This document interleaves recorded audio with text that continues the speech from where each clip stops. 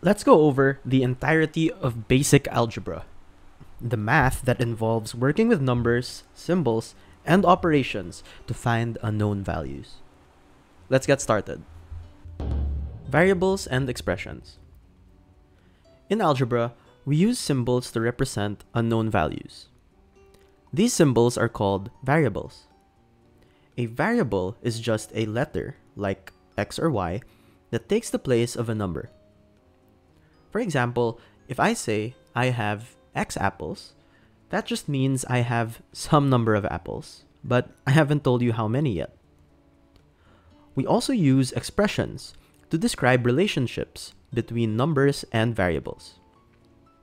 An expression is made up of different parts. Variables, which are letters that stand for unknown values. Coefficients, which are numbers in front of variables. Operators, like plus, minus, times, or divide. And constants, which are just fixed numbers. And so, if x is equal to 1, then we have 3 times 1 plus 2 is equal to 5. See how that works? An expression is just a combination of these things to tell you how the numbers work hand in hand. Equations and solving for unknowns. An equation is like a balance scale. It shows that two things are equal. For example, 2x plus 3 is equal to 7.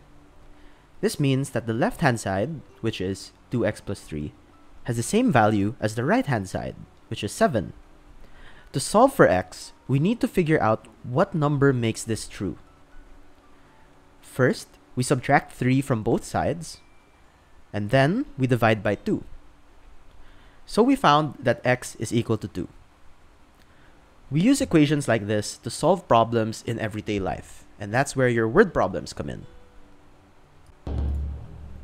Graphing. A graph is a visual way to show how numbers relate to each other.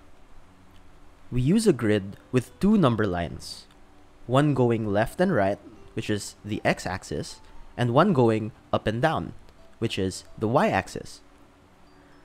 Every point on this grid has an address, called coordinates. Our coordinates are labeled x, y. For example, this point is at 4, 200. If we graph an equation like y is equal to 2x plus 1, we can substitute x with different numbers and observe a pattern through the line in our graph. For example, if you substitute x equals 0, your y value would be 1. Or if you substitute x equals 1, your y value would be 3, and so on and so forth. Linear equations. A linear equation is an equation that forms a straight line when graphed.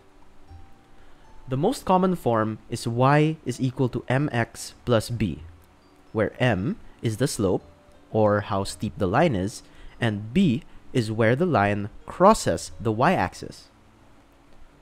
For example, in y is equal to 2x plus 1, the slope is 2, which means we go up 2 steps and right 1 step for every point. And the line crosses the y-axis at 1. If we plot points using this equation and connect them, you can see that we got a straight line. Systems of equations. Sometimes we have two or more equations that we need to solve together. This is called a system of equations. The goal is to find values for x and y that make both equations true at the same time. For example, we have y is equal to 2x plus 1 as our first equation, and y is equal to negative x plus 4 as our second equation. We want to find the x and y values that satisfy both of these equations. We can do this through methods like substitution or elimination, but no matter which method we use, our final answer gives the values of x and y that work for both equations. Polynomials. A polynomial is an expression with more than one x term, like x squared plus 3x minus 2. We can add, subtract, and multiply polynomials. One important skill in algebra is factoring, which is breaking a polynomial into simpler parts. For example, x squared plus 5x plus 6 can be rewritten as x plus 2 times x plus 3. This is helpful when solving quadratic equations. Quadratic equations.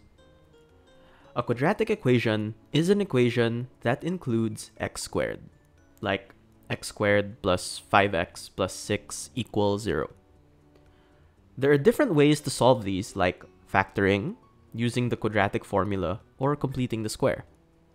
For example, if we factor x squared plus 5x plus 6 into x plus 2 times x plus 3 equals 0, then x could be negative 2 or negative 3. These are the solutions. And that's it.